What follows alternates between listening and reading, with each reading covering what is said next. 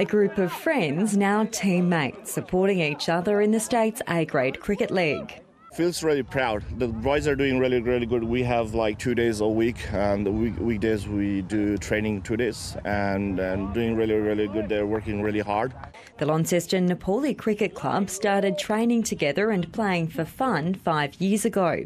Up to your level, best. Come on, lads. As Mowbray and Newnham's Nepalese communities have grown, so too has club membership.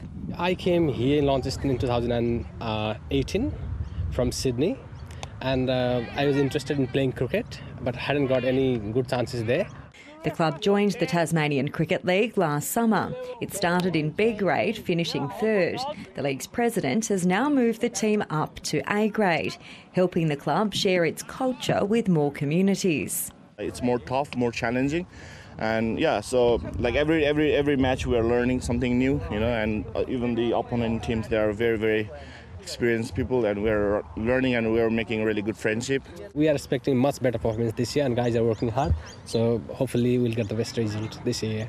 In past years, players have travelled to Exeter, about 40 minutes from home and on the other side of the river, to train and play.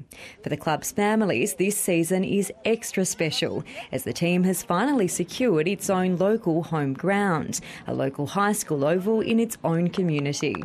It's really close to my house, that home ground, so I feel good. I have 2 kids. They both are very excited to see the cricket. I just want to bring the tent and just sleep over every day. I'm in my house. I'm in a home. I'm home. The team is hoping its new home ground helps boost its profile and support base in the northern suburbs. Monica Champ, ABC News.